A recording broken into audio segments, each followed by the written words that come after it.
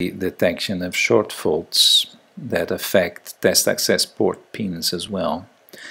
After watching this presentation, you will be able to explain what are the consequences of a short fault involving test access port pins and also how you can detect it. We will consider the specific example of X16, which is a short fault between TDO of this device and TDO of the preceding device in this same boundary scan chain. Actually, the jumper that enables us to insert this fault can be seen in this photograph there, and IC4 is the device in the middle. The question that we have to consider from the start is, what are the fault detection conditions for this fault? Well, since this is a short fault, the general fault detection conditions for shorts will apply here as well, meaning that we will have to drive opposite logic values to both pins. That is to say, if we drive a 1 to this output, then a 0 will have to be driven to this preceding output, or vice versa. However, we should take into account that this output, when it comes from initially, will be shifting through the instruction registers, and since this is part of the boundary scan chain in the board, this fault should be detected by the integrity check stage in the beginning of the test protocol.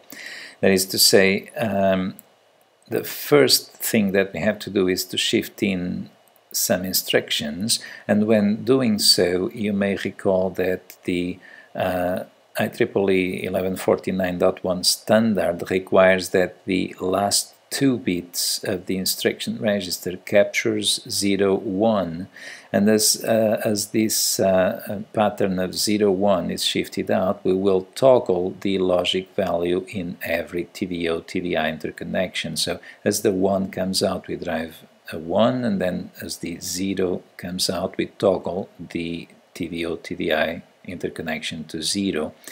And we do so with the objective of finding out if any faults are present. However, since this device, the instruction register of this device, when going through capture instruction register state, it will capture 8.1, which is the standard pattern captured in the Texas Instruments scope family of devices. And since these are just 2 components of the same device, then 8.1 will be captured here as well, meaning that we will be shifting out a logic pattern which is the same as the one that is being shifted out here. This means that at least during the first 8 clock cycles, the logic values present in these 2 TDO pins will be exactly the same, because we are shifting out the same pattern from the 2 devices. And as such, the X16 fault will not be detected in the first 8 clock cycles. It may be detected afterwards if we shift in something that will cause the fault detection conditions to take place. However, the test program for this case is actually very simple, as you see in here, because besides the standard state reset command, which we use to start any test program just as a precaution that we start from the reset condition, then we just need one command to detect if this fault is present.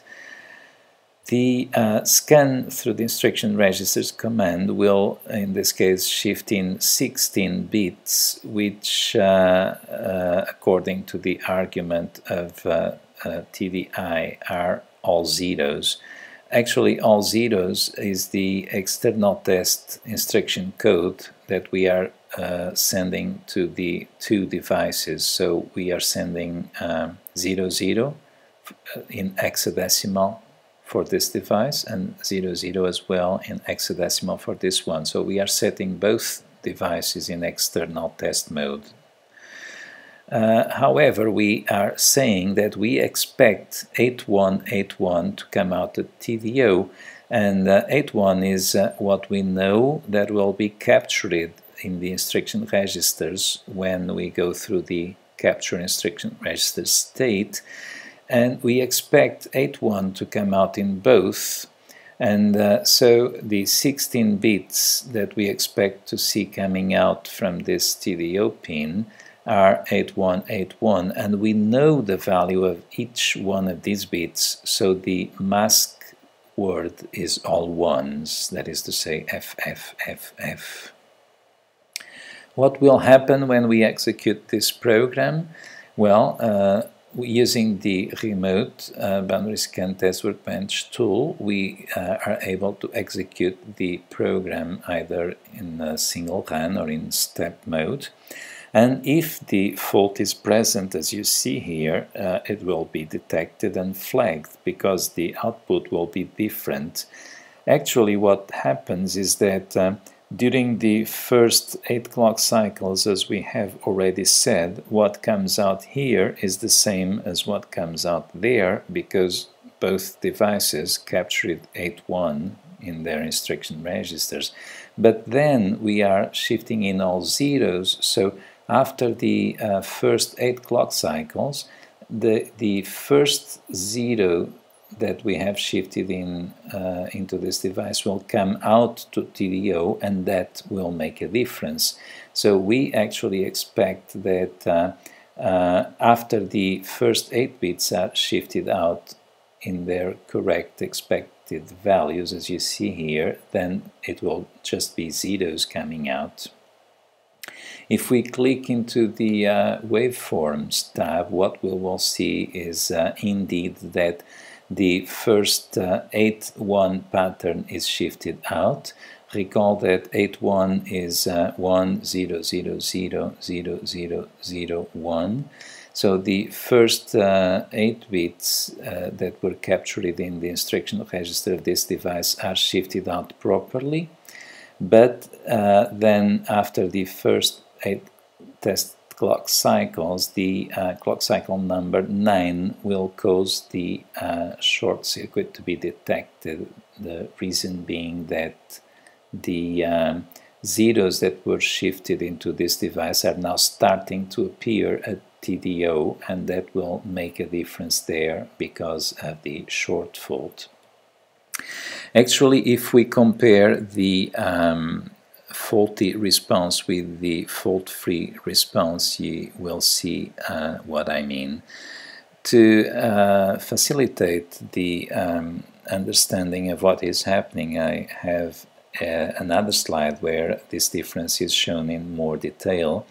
You see here that this is the initial condition after capture instruction register, which loaded 8-1 in the 2 instruction registers, and this is the short circuit condition affecting the right device here. So we have 8-1 in the instruction register of this device and 8-1 here as well, and the short circuit condition present. That's what is represented here. Then 7 test clock cycles later, what you will see is that the first 7 zeros have been shifted into the instruction register of the device on the left, and this one has moved to this position here. Now, at this point, there is still no fault detection condition in place because we have a 1 at this TDO and a 1 at this TDO. However, in the following clock cycle, this one will have moved into this position and the first 0 will come out. And it is now time that this word has been transferred to these positions, and this one that was there 8 clock cycles before is now in this position. Now, because of the short circuit, this 0 will overdrive the 1, and what will happen is that on clock cycle number 9, if the fault is present, then the 1 will be overridden to 0 and it will be detected. Well, I leave you with this question. What would happen if only the first 8 bits were shifted out instead of 16? Would the fault be detected?